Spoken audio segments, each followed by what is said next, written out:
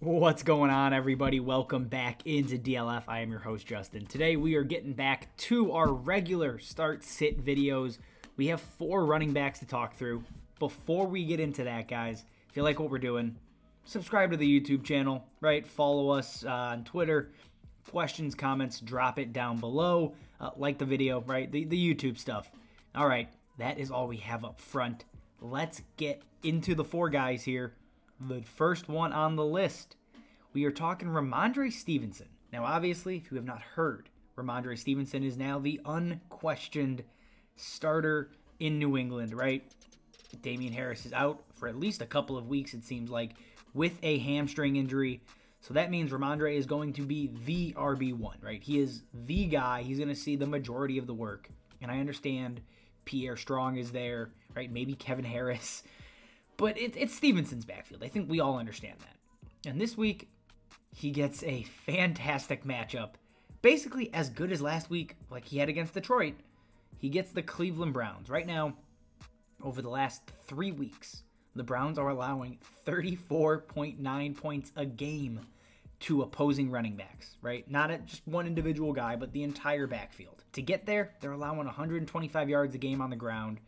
And it's just basically a perfect storm, right? New England is top 10 in rushing yards per game. Rhamondre Stevenson just rattled off a career high against the Detroit Lions. What does this mean, right? Is he a must start? Is he an RB2?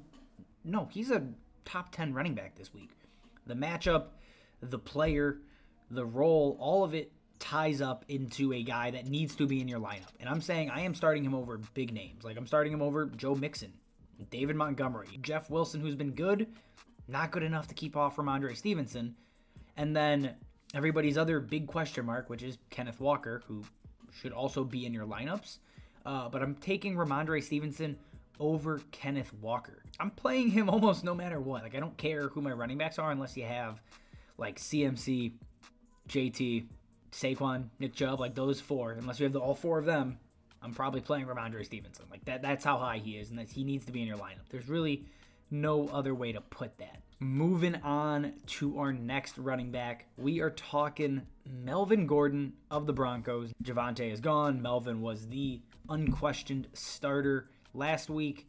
Russell Wilson's banged up. Things are just fluid in Denver. You can say that. We have to watch them in prime time again against the Chargers, and like that's depressing, right? I don't want to watch Russ. I don't think anybody does at this point. Getting to watch Melvin Gordon, that might be a treat, right? Again, it's a revenge game. That factors in, whether we like it or not. It's always a revenge game when he goes against the Chargers. And on top of that, the Chargers defense has just been terrible against the run. I mean, we just talked about the Cleveland Browns, 34.9 a game. The Chargers are allowing 37.3 points a game to the running back right now. It's just nonstop big runs. The explosive run rate has just, I mean, to be punny, exploded the last couple of weeks. They cannot contain running backs. So it even makes Mike Boone a sneaky flex play here. But back to Melvin Gordon. He saw 18 opportunities last week. The clear-cut lead in this backfield, right? 56% of snaps. So even with a banged-up Russell Wilson, I'm going to roll out Melvin Gordon. He's going to get pass work if it's a massive hole they're in. If they're playing with a lead, which is, I think, unlikely, but if they're playing with a lead, Melvin Gordon's going to be able to run all over the Chargers. So, again, I don't love the player at this point in his career, but the matchup of the role, the narrative all fit. So he basically becomes a volume play in a great matchup. That means he's slotting in as an RB2, right? The guys you're probably going to debate with him, Najee Harris, who has just been flat out terrible. Give me Melvin over Najee as his passing snaps continue to dip. Clyde Edwards-Helaire, he's touchdown dependent. We saw what happens when he doesn't score a touchdown. I'll take the volume in Melvin Gordon, who probably carries a very similar, if not higher ceiling. And then 2 guys I think he's neck and neck with, and I think it's a coin flip. Miles Sanders and Kenneth Walker. Again, 2 guys, 3 running backs that should all be in your lineups. Maybe you're in a position with a loaded roster and you're deciding between the 3. Good luck there. Jumping to our next running back here, we are getting into Ezekiel Elliott. Now, Zeke goes up against Philly, and just to kind of frame out Zeke's season. First of all, his low is with Dak Prescott in week 1. But the last couple of weeks, right, he's yet to top 15 points. He's seeing a ton of rushing volume, but he's not doing a lot with it, right? Zeke is RB 36 on the season, and that's with playing 5 games. Like, he's been active. He's been healthy. He's just not producing, and I don't know if Philly is the game script, the matchup where he gets right. You know, Philly has been a bottom 6 matchup over the last couple of weeks here. They're allowing under 20 points a game to the running back. Their offense has been on fire, which means, you know, Dallas probably is going to have to pass a lot. They're going to be trailing, or likely will be trailing, and that means maybe Tony Pollard. Like, it might be Tony Pollard time. Tony Pollard's seeing a 9.1% target share. He's been the pass-catching back, basically. Zeke's only seen, you know, a 4.9% target share. He hasn't been over 2 targets in a game. I just don't love the idea of playing Zeke this week, right? Good player. We know that. He's a better real-life running back right now than he is in fantasy. He means a lot more to Dallas than he does to your roster. So he's a flex, but I don't want to start him.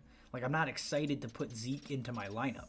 Again, he's a volume play. Right now, and it's crazy to think, he's in the tier with, like, Cam Akers, Tyler Algier, maybe Antonio Gibson, depending what you think of that role there, Brian Robinson. Like, all of those guys are just, yeah, we're probably going to touch the ball a little bit. We might find the end zone, but the ceiling is not great. So, Zeke, sit him down if you can. You might not be able to, though. I mean, that's just the nature of running backs right now. Next guy, and the final one on our list, it is Travis Etienne. And if you watched the Dynasty stock report video from Wednesday, you know what we think of James Robinson. So, obviously, if we're down on Robinson, spoiler, we're up or we're in on Travis Etienne. You know, he's basically slowly but surely taking that role. It took a couple of weeks, but this is what we anticipated, what a lot of people expected.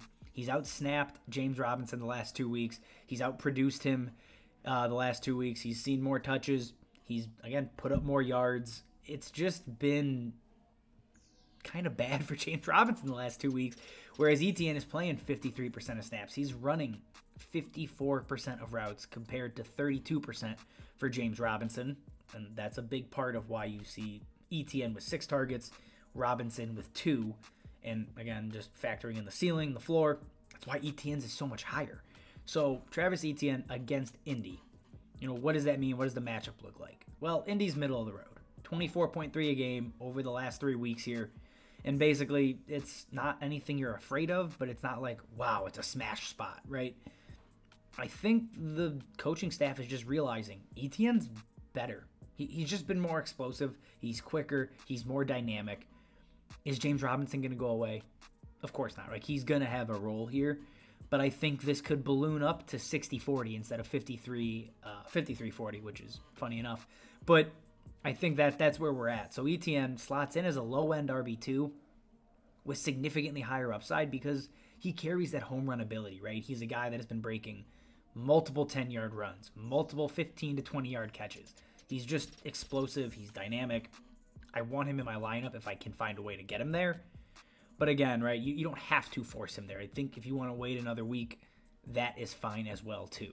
So when you're looking at guys to play him over, well, James Robinson, I think I lean that way right now, and I'm going to continue to go that way until snaps, or if ever, snaps flip back to Robinson's side.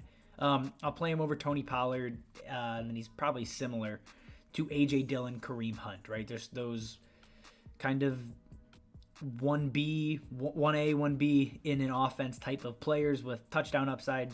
That's where he slots in. I prefer Etienne over both, but it's really a coin flip. All right, guys, that is all we have for you. Again, if you like what we're doing, subscribe to the channel, like the video, YouTube stuff, you get it. As always, thank you for watching, and we will see you next time.